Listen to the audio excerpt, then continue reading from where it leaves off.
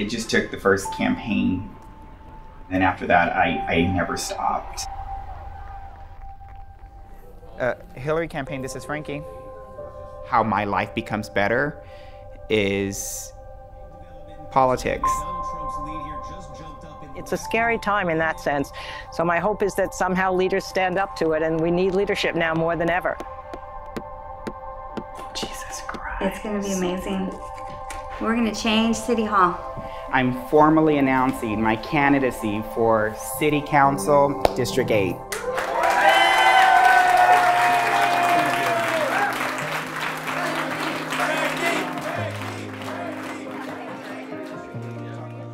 When we have more voices working hard for our community, we're going to be able to accomplish more. The pioneer of the trans community for here in San Antonio, the very beautiful Miss Frankie Gonzales-Wolfe. You know, you got to kick up a little bit of dirt in order to change the landscape, right?